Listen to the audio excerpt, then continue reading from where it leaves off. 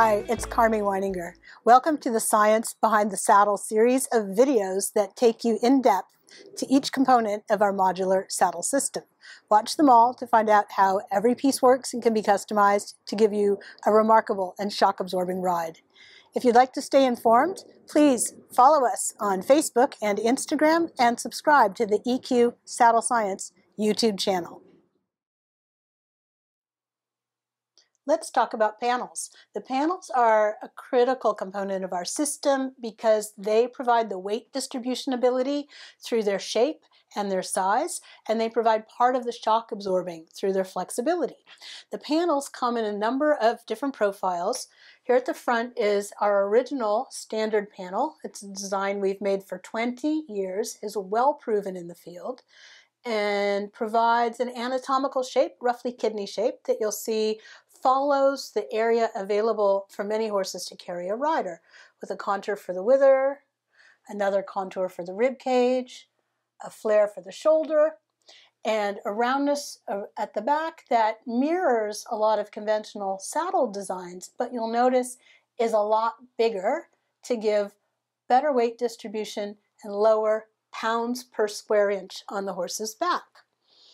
The next panel is called a low profile panel. It's got a lower profile at the front in a design that works very well either on horses with high withers or conversely sometimes on horses with low withers. Closest to me is a panel that's called the U-shape. It's got a higher cut through the lower edge. That gives more room for the rib cage, again on horses with well-sprung ribs, or for riders who just want a little closer contact through the inner thigh. So this is our go-to design for most of our dressage fittings. The panels all are made of the same internal components that mean that they are extraordinarily soft and flexible.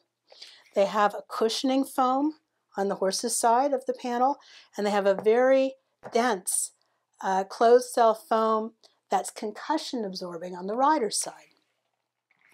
So choosing the panel is a critical part of getting a great fit. The panel length and the size and shape are going to make all the difference between connecting to your horse in a profound way when you ride. Our saddle experts will help you choose the right panel based on your body type and riding style and based on the shape of your horse's body and rib cage. The panels are independently attached. This means that the left panel moves with the left shoulder, the right panel moves with the right shoulder, and these movements are not only independent, as the horse may need to move his shoulders, but you'll notice that the top of the saddle is staying perfectly still while the panels move. That means the rider is not getting tossed from left to right or side to side, but the rider's got a remarkable degree of lateral stability when sitting in the saddle with these moving panels. So now I'm going to show you another feature of the panels in the rear. And here you'll see there's rear discs, which do provide shock absorbing. So when you're in that moment of coming down from the rising trot, or that moment in canter where the rider's seat comes down and the horse's back comes up, the forces that are generated by the rider's weight are really dissipated by these discs. The other thing they do is let the panels really conform to the true shape of the horse's back from the spine down to the rib cage. Many panels in the rear don't do a proper job of weight distribution and instead can sit on just an edge, as though in this example my hands are the horse's back, which is flat, and the panels are at a steep angle, and the horse might get a lot of pressure at the outer edge of the panel. In our case, if the horse's back is steep from spine to rib cage, when you get on, the panels will maintain this shape.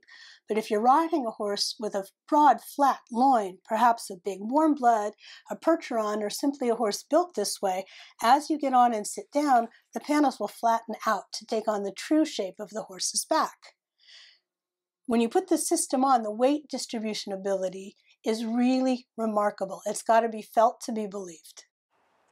Thank you for watching. I hope you enjoyed this video and will check out the rest of our Science Behind the Saddle series.